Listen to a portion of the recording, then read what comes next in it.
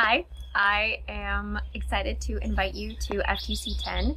So FTC is an idea of kind of group learning, and it was made for producers to show producers my techniques of fermentation control, of processing, how to get different flavors from very simple tweaks, things that are very accessible. Then we also talk about drying.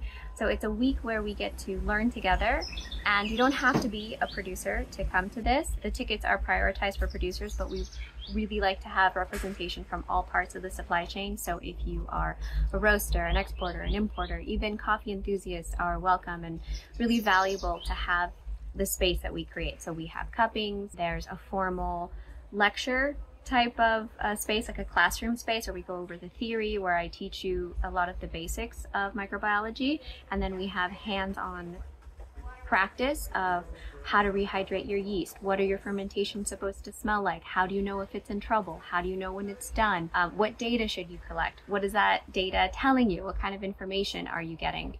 Because we get to spend 4 to 5 days together, we also get to see drying.